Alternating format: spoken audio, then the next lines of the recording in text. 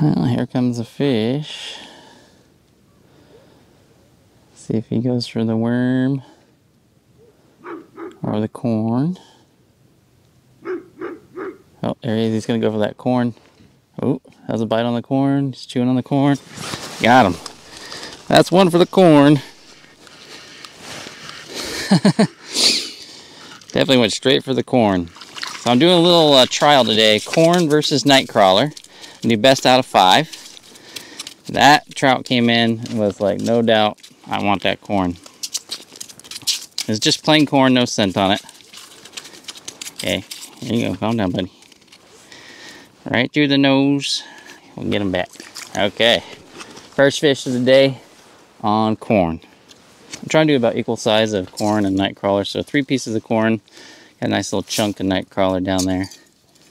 Okay, let's get 3 more pieces of corn. I'm using white shoe peg corn. Of course, corn and nightcrawler are some of the most popular trout baits. I'd say, to me, I actually like corn better because it's just easier to store in the fridge for a longer period of time. Nightcrawlers tend to have an expiration date a little bit more. If you salt corn, and these ones aren't salted, this is fresh. If you salt corn, it'll last a lot longer. Now, there is a myth about corn being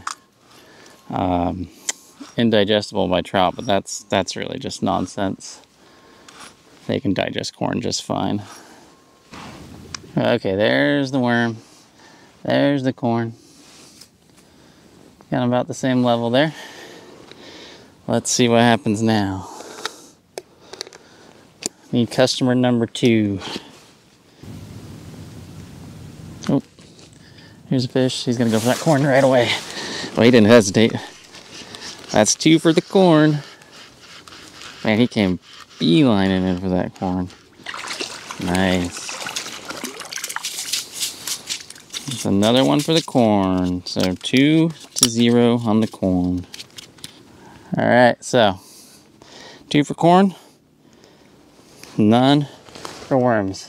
So that nightcrawler is going to have to rally if it's going to catch up now, since we can only do best out of 5, because when I'm fishing with bait, every fish I catch in Washington State counts towards my 5 trout limit. So the worm is going to have to catch the next 3 consecutive fish in order to come out victorious, which I don't think it's going to do. And oh, there's another one. He's going in. Got it. That's 3 for the corn now, so it's definitely the winner. All wrapped up in it. Oh, he got me twisted up and I lost him, but still a good catch. So that's 3 fish now for the corn and 0 for the worm. That one popped off at the hole because it got wrapped up in the line of the nightcrawler. But we'll keep going till 5. I think the reason that corn sometimes does so well is because trout are very visual feeders, and the corn is very bright, and nightcrawler is dark, and I'm fishing at a depth of 15 feet underneath the ice. So it's just possible that just the visual attraction of it, but when they get close, they seem like they really want to bite it and hold on to it too. And the fish, just chewing on that. There he is. That's a trout on the worm finally. That's good. Worm got some redemption. All right, so worm didn't get skunked. That's 3-1 now. All right, let's get this back down there and find out which one's gonna get the final bait. Oh, there's one on the nightcrawler. Ooh, rally for the crawler. Oh, I lost it. Okay. Now, if I'd stopped it right there, I would definitely have said that the corn was the clear winner beforehand, because it was just getting hammered like crazy. But, you know, the last 2 bites have been on the nightcrawler. And since I didn't land that fish, I still have the opportunity to try and get another one. But as I was saying, you know, trout are very visual, so I don't think the scent really matters until they get close, and I do think that corn, especially in lower light, has the ability to capture their attention from a distance a little bit better. We got a little more sun, a little more light coming down through the ice now, so maybe it's not as clear of a advantage. There's a trout coming up here. Oh, oh, that was a bite on the corn and I missed it. Dang it. Oh, now he's going for the nightcrawler. Comes a fish. Oh, he went for that corn in a hurry. He always smashed the corn a couple times.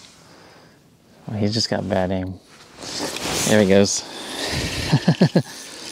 2 bites on the corn, then he's like, all right. Clearly, oh, he popped off. Dang it. But he did 2 bites on the corn, but didn't really hold on to it. But then he really went for that nightcrawler. Held on to it. Let's see if we can get one more here in the last 10 minutes before I gotta go. Kind of see where the balance comes out on the equation. I feel like earlier in the morning in the low light, the corn was doing better, but the nightcrawlers definitely picked up some slack in the afternoon here. Well, it's been about half an hour and I've hardly marked anything in that time. And, you know, this morning there was clearly a preference for the corn, and then it sort of shifted a little bit in the afternoon towards nightcrawler as we got a little bit more light down there. Like I said, I think it's really visual on the corn. They can see it, it's bright. So they're both really highly effective baits, but overall I think corn's still my favorite just because it lasts longer. You can freeze it, thaw it, use it over and over again. You can firm it up by putting salt in there. So you just get a lot more bait for the cost and has a much better longevity. Whereas the night crawlers, you know, they do tend to expire unless you take care of them, feed them, and a little messier too. So see if we get a fish here in the last few minutes. There's some school of perch going by, but maybe there'll be some trout mixed in there with them. Well, I'm going to wrap up here. I'm curious what you thought the outcomes would be when I first started this video, if you thought corn or nightcrawler was going to come out on top, and if what you saw today in the footage actually changed your mind in any way. I think, you know, they're both highly effective baits, but I really have a lot of confidence in the corn and just how effective it can be, how affordable it is, how long-lived it is in terms of preservation. I think it's just a really nice bait to use for trout if you can legally in your state. All right, guys, I'll see you next time. Just remember, fish smarter, not harder. Bye. And of course, as soon as I turned off the camera, one hits corn. Murphy's Law.